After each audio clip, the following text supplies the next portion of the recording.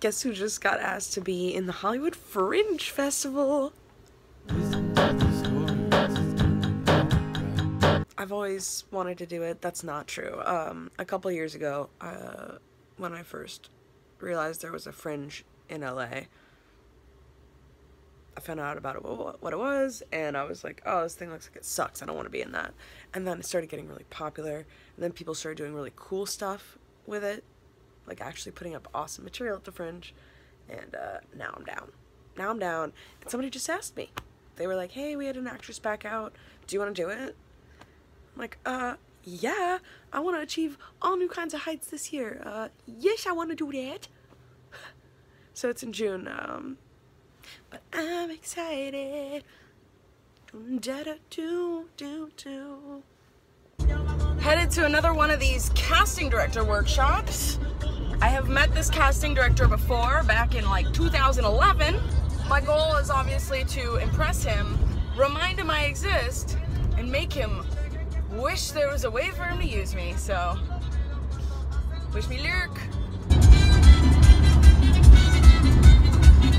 That went great, man. Oh, I'm so glad I went to that one. So I walk into the room and he was like, hey, do I know you? I've met you before, right? And I was like, yeah, in 2011.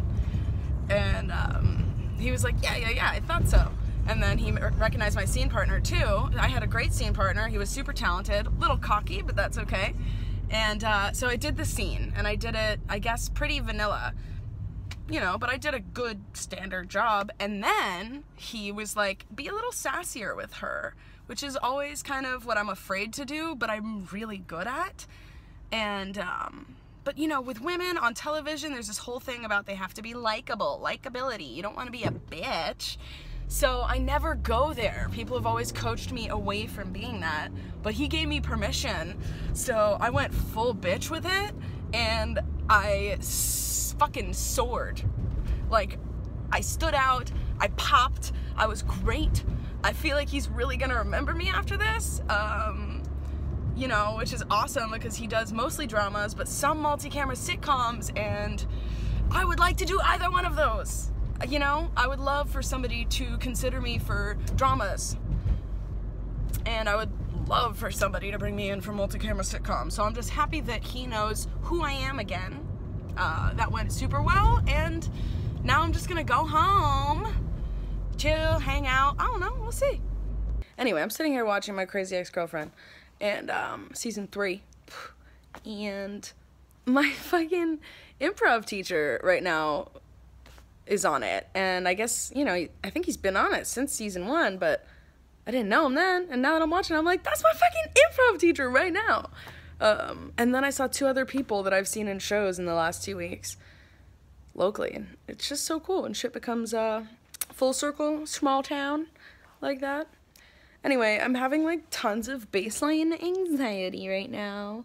I haven't, while I've been doing UCB, I haven't been in my other comedy class, and I'm performing with them tonight, and I just am like kind of rusty. You know, I've practiced with my buddies a couple times, my fellow idiots, but I missed the last rehearsal because I had to work, and so I feel kind of out of the loop and a little just nervous because I don't know what we're doing. I'm an actor, so normally when I do a scene or something, it is all pre-planned out, and I get to do what I want with that. And with improv, you can't plan anything out, and that shit makes me super nervous. And this other stuff makes me less nervous because there's no way to, like, do it wrong, I guess. And, it's just full-on go for it. Like, this is the dumbest shit I've ever done in my life, in public. On stage, in front of people, and I want to be doing dumber shit in public all the time. So I kind of love it, and it's kind of just throw it all out the window, don't give a fuck, you know? So, anyway, just trying to, like, settle myself. Probably gonna go meet up with my friends in a little bit, grab a drink before the show. Trying to decide what my costume's gonna be, my wardrobe, my outfit.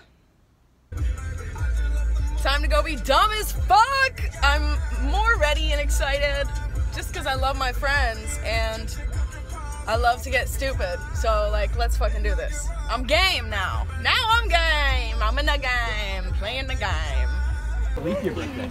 Oh, you guys, fashion today is like literally our favorite fashion. Really? You shop? I'm not shopping. Really? I used to shop at.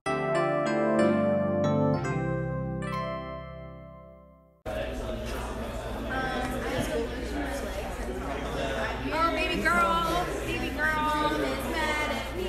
Oh my god, you shave your hair? Wow. Wow. Ha, I shave maybe once a week. Time for some gas talk. No, what was this called?